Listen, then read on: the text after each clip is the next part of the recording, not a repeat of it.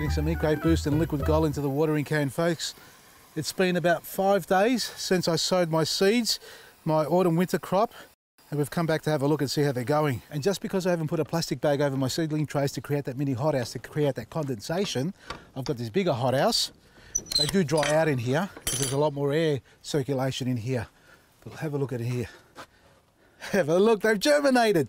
Not even 5 days. I've got broccoli growing, I've got silver beet growing here, I've got purple chicory, and that's the watermelon radish over there as well. And here as well, cabbage Savoy. Spring onions haven't kicked on yet. This cabbage hasn't. I might bring these ones down to here because it seems like this here is perfect. They seem to be drying up here. So put them down here like that.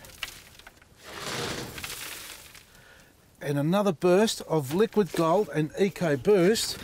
We'll have these jumping out in I reckon in about 7 days. Another week. We're going to have some serious seedlings growing in here to plant out into the veggie garden. Now, that's sowing your seeds in a tray. I've got another great tip for you. A lot of you out there have gone out there and bought a lot of toilet paper, more than you can probably handle, I reckon.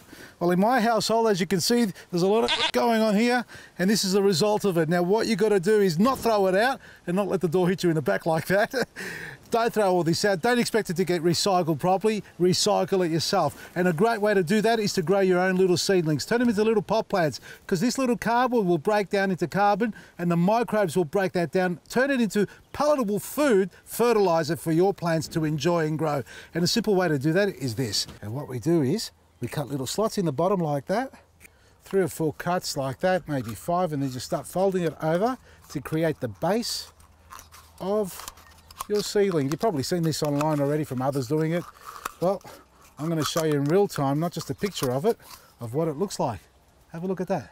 There's your base. There's your little seedling pot. And then you put them in here, like that. Line them all up in a row. There you go, folks. Look at this. My toilet rolls all folded at the bottom into this little polystyrene box. And there's about 11 across by 7 down. That's 77 toilet rolls. And I haven't even gone through halfway through our box there. Now what we need to do is put some seed raising mix.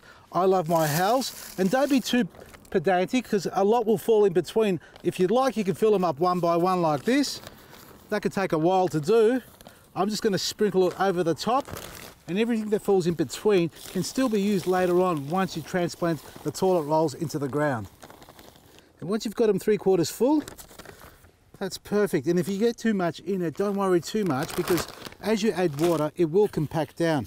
I'm going to sow some spring onions in here because they're good to plant out in little bunches, not a lot together, that is, like 3 or 4 if you can.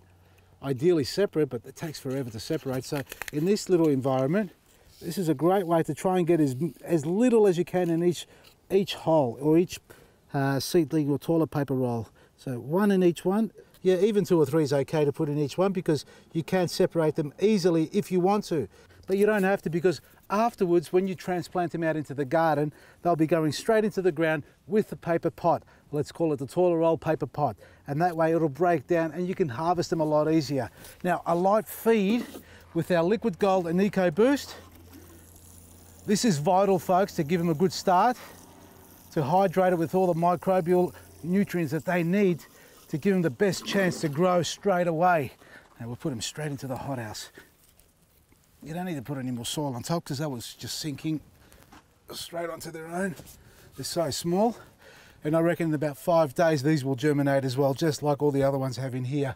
Now, once you've done that, as I said, take them out once they've grown big enough and straight into the ground with a little bit of mulch around them. And again, a liquid feed, Eco Boost, Liquid Gold and Black Grit is what your plants need to give them a healthy start and guarantee sureness of good healthy growth and plenty of produce for you to enjoy in these crazy times. From me, Vasily, Maresi. Don't forget to go to our website and enjoy some of the great benefits there for you too.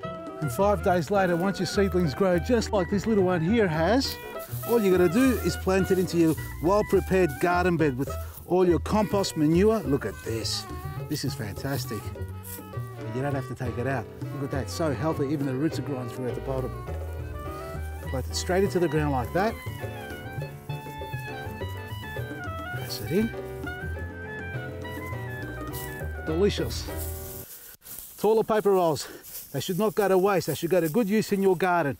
And folks, if you're thinking we actually use that many toilet paper rolls, we did. It was my mother-in-law who's been collecting it for the last year.